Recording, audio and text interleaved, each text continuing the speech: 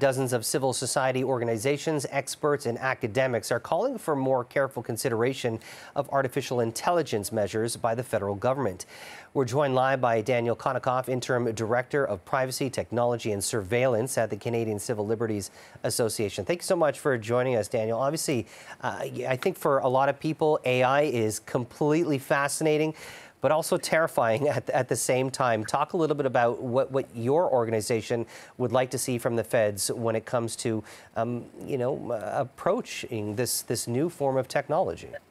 For sure. So, while a lot of concerns about AI kind of fall into that ambit of a killer robot takeover, a lot of that is quite far-fetched. But the more realistic and obvious way that AI is really going to be having the most impact is in generating a disinformation, threatening democracy, perhaps putting people out of work, contributing to social inequalities through biased decision-making in all sorts of sectors, from healthcare to finance to criminal justice.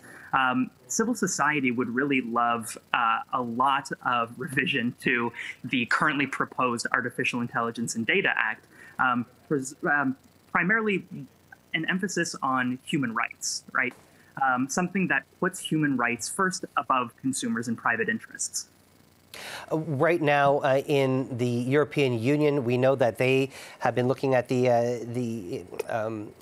AI Regulation Act, and it seems as though that in Europe, sometimes they are always almost a little bit of a step ahead of us and what happens in Canada. So I'm curious, do you feel that, Canada is paying close attention to what other major countries and unions around the world are doing to deal with the rise of AI?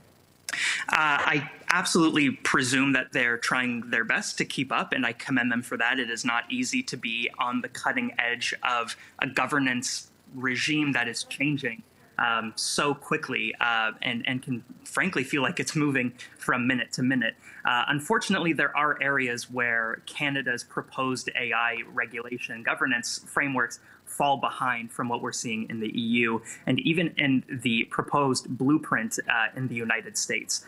Specifically, the EU example is a lot more fleshed out, focuses a lot more on risk, but ties those risks in with people's rights to privacy and is more human-centric. There is obvious, clear and understandable concerns about the rise of, misinformation, especially, coming out of the pandemic and what we saw on social media. Daniel, I'm curious, what are some of your direct concerns, and if you can list some examples of what, concerns you about how AI can, really harm public perception, public knowledge on a wide range of issues and topics?